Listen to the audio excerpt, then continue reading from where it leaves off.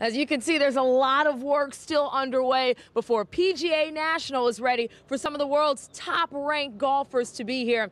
I talked with Ricky Fowler, who dominated here last year, and he says when he hits this course, he just wants to stay focused through every swing.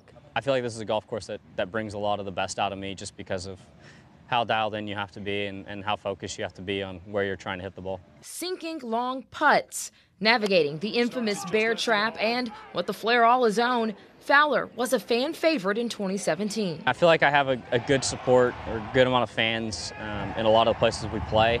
This is definitely higher than most because we've lived here for a little over 8 years. While people are eager to see him play, tournament leaders announced some other exciting things you'll find, like there's new lounges and charging lockers, so you don't need to worry about the safety of your phone while you're out on the course. Fowler says it's nice to have such a quality place pretty much in his backyard. It's not easy. I'm just glad that we were able to play well last year and play well on the weekend and get the win. And it's fun to be back as a defending champion. The best part of playing here, Fowler says, when he's done looking down the fairway, he can hit the turnpike, go home, and just celebrate with his friends. Reporting in Palm Beach Gardens, Farron Salee, WPBF 25 News.